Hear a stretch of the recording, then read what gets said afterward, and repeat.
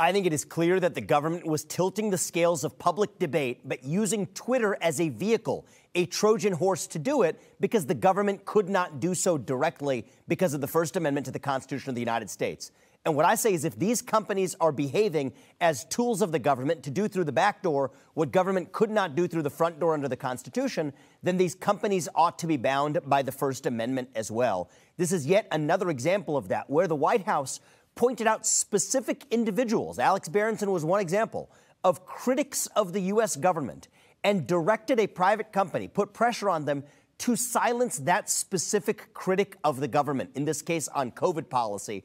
This is what would make our founding fathers do backflips in their graves if they knew that were happening today, yet that's the state of affairs in America.